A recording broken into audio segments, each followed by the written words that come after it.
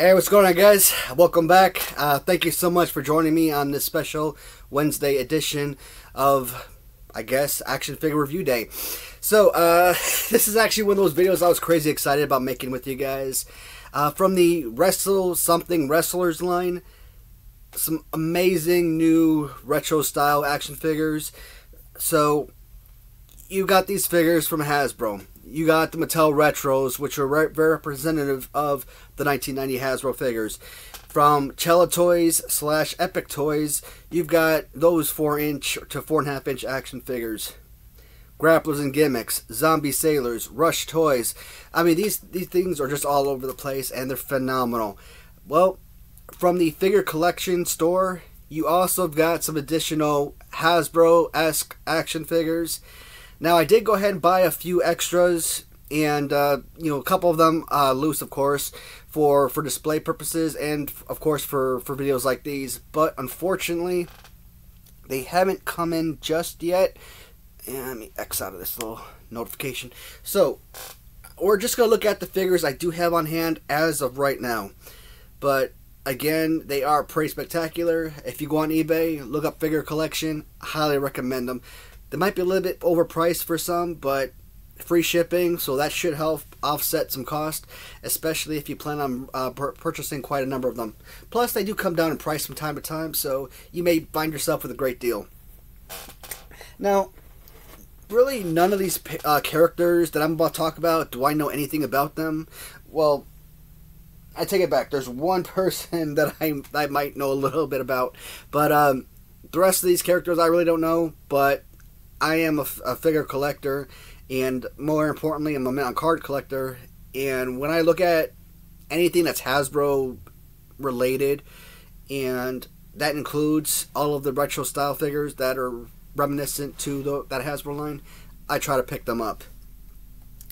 Now, this right here are some really fun figures. I love the whole Roddy Piper Scottish kilt look, and this 2-pack is absolute killer. This is a tag team of the Headbangers. Now, again, I kind of like the fact that they use that Roddy Piper Series 2 Hasbro with the kilt. And you know what I also approve of is the fact that they give them 2 different fighting poses. You know, sometimes when you look at tag teams, they'll kind of mirror each other. Maybe one person has a right fist closed and a left hand open, and then the other figure has the opposite, right? So this is just 2 completely different poses. One is kind of like a Rick Martel from Hasbro pose, where the other one's kind of like a Hulk Hogan pose, right? So that's pretty nice. Graphics, as you look at the facial paint, pretty nice. Good, very solid detail on the t-shirt. So that's pretty amazing. These look like they would actually stand really well on their own. You know, when you kind of look at the Hasbro Roddy Piper, his foot is sometimes like kind of like a rocking chair. So when you stand him up, you got to have something kind of holding him in place. Either tape his feet down, leaning him up against another figure or something, because it's just not the best figure for standing. But these look like they could do a really good job. So Thrasher is the guy. Well, no, they both have it. But it says on the back of the card, Thrasher and Mosh. Again, I have no idea. These guys came in long after I could have ever imagined watching wrestling anymore. Once wrestling to me got too much of a soap opera, it was time to go. So I actually talked to the folks at Figure Collection, and because I wanted to know about these other figures, because I'm still missing a few. And he says they could be coming out this month. And so there's 4 figures from the bottom, which we will look at last. And there's 2 more figures up top that should be coming in this month, and hopefully complete this collection. So this is one version. And Wrestle Something Wrestlers, they kind of stick with the same deal by reproducing the same figures over and over again. This is just another variant to the figures. So nothing to the back really changes. Another downside I could talk about is that these aren't like easy removable backing, so you will have to actually damage the card and bubble, separate the card and bubble to get these figures out. But just kind of looking at the inside, it looks like there's a second layer of plastic covering. And another bonus, these cardboards are nice and super thick. You know, I feel like if you damage these, the cardboard will rip in half and not just bend over or crease over like the Hasbro figures where you see all those spider veins. But either way, I mean, these will go for about what, $60 as a tag team set. I think they're worth it. The 2-pack from Hasbro Toys when they first came out, they were looking at what, $75. I think Epic Toys may have charged around $40 for their 2-pack. I could be wrong, but no, I am wrong, because I got Demolition and I got Powers of Pain at the same time, and they charged $125 for the 2-pack. So about $60 plus per 2-pack. So $60 for these. You know, they're still right on par. Of course, I don't consider Headbangers to be in the same neighborhood as Powers of Pain and Demolition, right? So I think that these could be listed at like $30, because I don't think you're going to have too many fans. So I'm going to start off with the blue card. This is some guy named Effie. Once again, as I said, guys, I have no idea who a majority of these folks are. I just really like the cards. I really like the figures, and I've purchased a million things from Figure Collection in the past. Mostly Chella toys, but you know, especially loose figures and some carded. But I saw these figures, and I'm like, you know what? I got to get them at some point. And I've been seeing them for months upon months. Now, if they are right, and the rest of the figures are coming out this month, I am glad that I waited to buy these, because I'm only going to have to wait a couple weeks, right, from the time I purchase these to maybe the time that I'm able to purchase my next set to complete them, as opposed to had I bought them a year ago or whenever these first came out to buy them. And I would have been waiting all this time, so that's really nice. Effie is 6'2", 229. Tallahassee, Florida. Well, that's nice. Debuted in 2014. You wonder why I had no idea who this is. I think, who was it? Was it Raven from Zombie Sailors that had his arms straight out? If these are movable up and down, I don't think with this particular pose that would really help much. If they're stationary, again, whether they're stationary or if they move up and down, they would still be in the same distance. So I don't think this would be a really fun, playable action figure if I had this as a kid. I would definitely use it, no doubt, but I don't know. And looks like he's got some kind of silk stockings on or something. Pantyhose. And like I said, yeah, nice. This line is nothing but a bunch of duplicates, repaints here, but my obsession with having complete collections, and yes, that includes variants. God help me. So this one I like a little bit better, just because the card is a little bit flashier. You know, it's a little bit different than what you've seen from other figures, but exact same figure. Not even a change to. Not even a change in the clothing. Let's see, red, rainbow. I don't know what that is, a butterfly or something. Yes, even the actual. All right, fine. If you want to see the slightest difference, maybe this one has more pink on the jacket, and maybe this is more purple on the jacket. I don't know. I think if you want to look for difference, that's probably the closest you're going to come to. That is Effie. Now, I do have a couple of this girl's figures.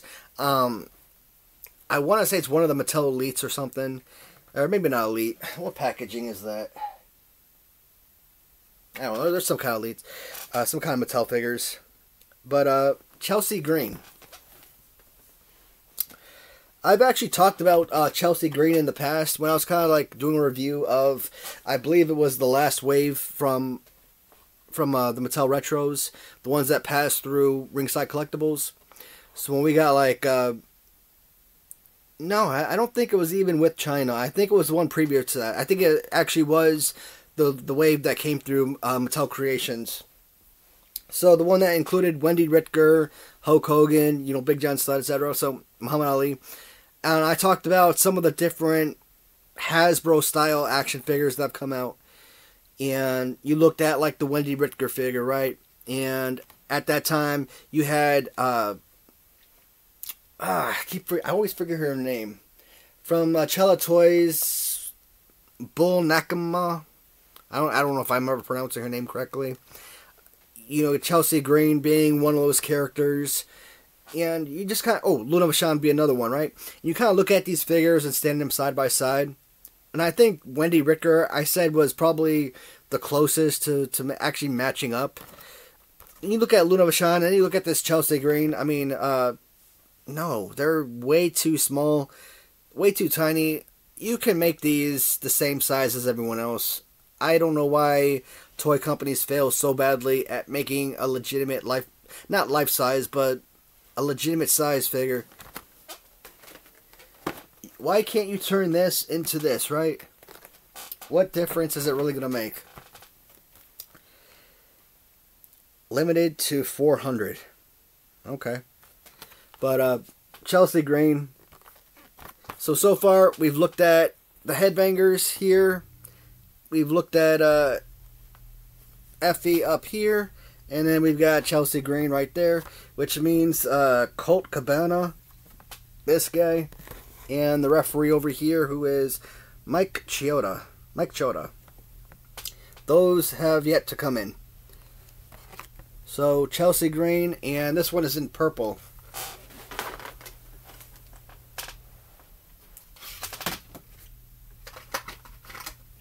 But you know what? You also got a Chelsea Green in blue. Now, I've seen a couple others Chelsea Green color schemes. But I'm trying to wonder if they were like the same figures. Because I saw one guy had it on his listing. But, like I said, here's a loose one I purchased. So the waist is, yeah, that's not good. I don't like the way it spins. The way you got like that hole right there in the middle to allow this. I don't understand why you had to put that hole in there. Why this has to be a twistable figure. The arms feel super weak. So I don't know if this was like a played with figure that FC was reselling. Based on this individual figure that I own, I would say that this is a fail. Now it is possible that when you look at the figures straight out of the package, the arms are nice and tight, the waist is tight, and it really doesn't make a difference. But based on this one individually, no. I am not a fan. I mean, could you use this? Like, if I wanted to put Chelsea Green up against China from the Mattel Retros, could they go one-on-one together? I don't think so. So this really is nothing more than a novelty item. Something for display. Say that it's part of your line. That's it. I don't think anything like this would actually be worth anything in the future. Luna Vachon figure. Who was the other guy with the really tiny figure? I don't think any of the small guys are going to be worth anything. And the female wrestlers, they don't do them any justice. What I like about buying loose figures from Figure Collection is that whenever you buy a loose figure from them, they always send it to you in the bubble that it came off of. So that's pretty awesome. Because a lot of times you might find cards online, right? But you won't find the bubble. And 20 years from now, if this is ever worth anything, maybe I can find a bubble or a card to add this to. But highly doubt that those are going to be worth much or anything at all. Now these are actually insane. I've talked about, I don't know, some of my least favorite action figures. As a kid, the thumb wrestlers. I thought thumb wrestlers were absolutely hideous, the worst action figures ever made. A couple years ago, you know, about 2.5 years ago, what have you, when I got into collecting and collecting wrestling figures, you know, thumb wrestlers, especially the original thumb wrestlers, not the bootleg figures I had as a kid, but the actual LJN ones, because they're legitimate wrestlers and everything, those, like, that's one of those figures that I look forward. Those are like some of my grail pieces, right? Like, I want to complete all the carded thumb wrestlers, and I'm probably 40 or 50% there right now, but that's become important to me. Really, almost anything made by Mattel is average to below average. Jakks Pacific, I think Jakks Pacific and the WCW Toy Biz figures, I think are some of the worst figures ever made. You know, some of them, like the classic superstars, are saved by the boxes that they come in, and maybe even accessories, like championship belts or something. But they're bone-crunching figures. I think their bone-crunching figures are some of the worst action figures ever made. I've already said that Bret Hart figure they had looked nothing like Bret Hart. It was just so cartoony, just so crappy looking. And if, like, that little snap on the figure was, like, the biggest draw to the figure, it just wasn't worth it. Now, figure collection. Not only have they made these Hasbro style action figures, which are absolutely amazing, but they actually got into the bone crunching action figures as well. And at first glance, I did not like them. I thought they were horrendous. Number one we're going to look at is Atom Bomb, aka real name Brian Clark. You also saw Brian Clark in WCW. I don't remember him WCW. The only thing I know about Brian Clark is this Atom Bomb character. And I used to love watching him come to the ring, because back in the day, they used to have like these little Nerf balls, looking like the Hindenburg or something, and he would throw those Nerf bombs into the crowd, and you know, fans would have themselves a nice little gift. And I think we actually had those as kids. Like, I think they were something you could actually buy in stores, like a toy or something. So that would be pretty amazing to have that, if anybody knows of those, if they still exist. So design-wise, I think the look is a little bit better than what I've seen from, you know, figures like Savio Vega, and I think Bret Hart was pretty darn bad. Ahmed Johnson, because there's very little detail, I think Ahmed Johnson was probably one of the better looking figures. But this one, I think they did extremely well. I was okay with it. I did come across a second figure, and it was loose, and I'm like, you know what? If I'm going to get Atom Bomb Orange on card, I might as well get Atom Bomb in blue loose. Excuse me. That way we have two different figures to look at, right? Before we look at the back of the card. Now, when I got this figure in, forget what you think about Jakks Pacific. Forget what you think about their bone crunching figures. This is light years a million times better. I'll explain. Number one, this is a complete 100% rubber figure. Now, I don't know if it's plastic or what the heck those other figures are made out of, but this is a fully rubber figure. The hands, as you see, rubber. The feet. Okay, this is a full rubber figure. You hear that? You still got the bone crunching feature in there. And I'm just sitting him down right now. That is something you cannot do with the bone crunching action figures from Jakks Pacific. You cannot stand those figures up on their own. You're going to need some kind of stand or something to keep them up. Otherwise, you're going to have a whole stack of wrestlers and kind of have their hands up, and that figure is kind of bracing the figure in front of him, etc. That's the only way to get those guys up. The fact that this stands on his own, that right there makes it 1,000 times better.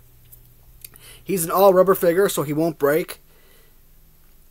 You know, you don't need all that articulation, right, where everything swivels around with the wrists and elbows and all that, because over time it's gonna get loose and it's gonna be garbage. It's like the Hasbro action features, right? Think of like Series 2 Macho Man. You know, Iron Arm goes out, and you know, over a while it becomes floppy because the action or the screw isn't tight enough anymore. And I think he actually does have removable sunglasses, because this back part you could actually see it move up and down. But I'm not gonna bother try taking that off. So it's a full rubber figure. It's got that popping sound for the action feature. It stands on its own. It actually looks pretty decent. I mean, is it the best Annabelle figure I've ever seen? No, but after, you know, getting this figure in and, you know, holding it in my hand, I'm like getting the feel for the figure and the grip of it.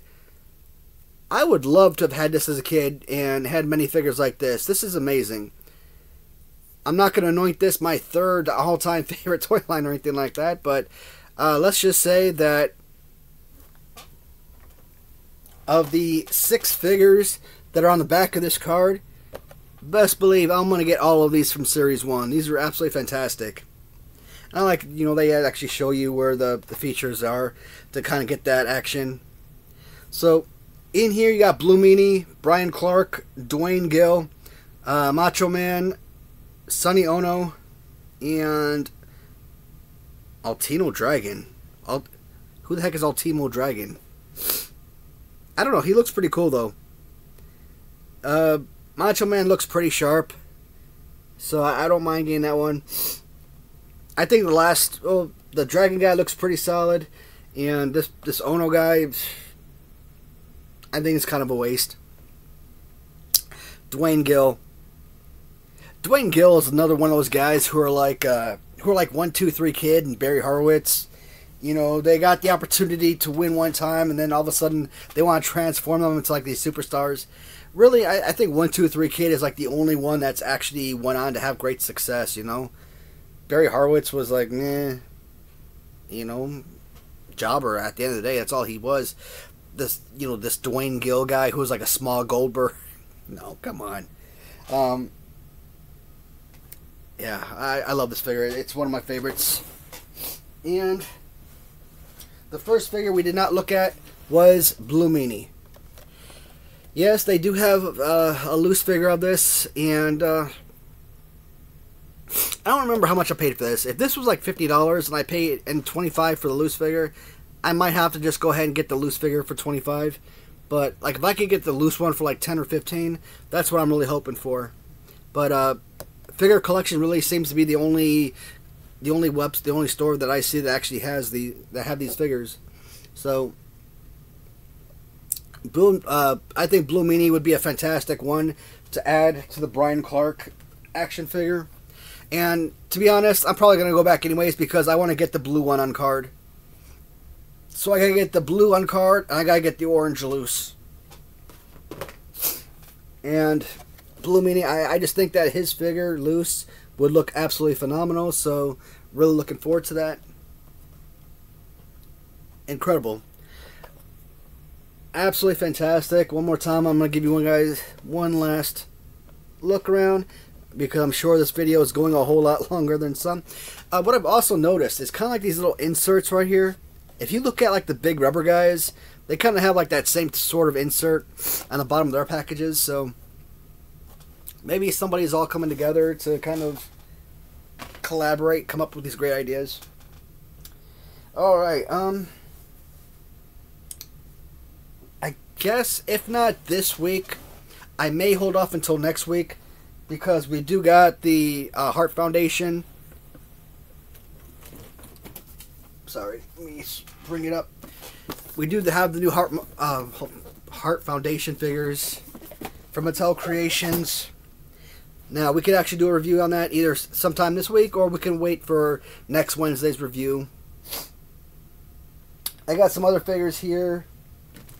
SummerSlam, Stomp, more ringside collection for Jakks Pacific, Bone Crunchers, but you know, that might be 2 weeks from now, or maybe it will just be like a one-off video, like on a day that I don't normally post, because I just want to get them off the floor and, you know, put away somewhere. Oh, I have almost an entire basket full of magazines that I've been buying lately. I probably had like 10 magazines before, but I've been going heavy into picking up WWF magazines, and shoot, starting in like 84, maybe I should go back to like 83, because I feel like everything started happening in wrestling in the 83, 84 period. So, but I'm almost complete with so many years already, and I've just started. Magazines are not cheap, though. Alright, that's why I try to buy in bundle. Try and save me somewhere I can. Shoot. Sometime in the near future, that's going to be an upcoming video. We're not going to go magazine by magazine, you know, page by page. I'm probably going to do one video, maybe 40 minutes or so, depending on how long it takes me to go through everything, and just kind of show off the front cover or something. You know, why that particular magazine means something to me. Maybe we'll go through a few of them, page by page or so, but not anything crazy. Alright, so that is this week's review video. Again, figure collection store on eBay. Check them out. And if you don't get the opportunity to get them now, well, I can't say you're going to miss out, because, like I said, I don't see anyone else selling them. So you should have the opportunity to purchase it whenever you need to. But that's it for guys. Thank you so much for watching, as always. And until next time, goodbye, everybody.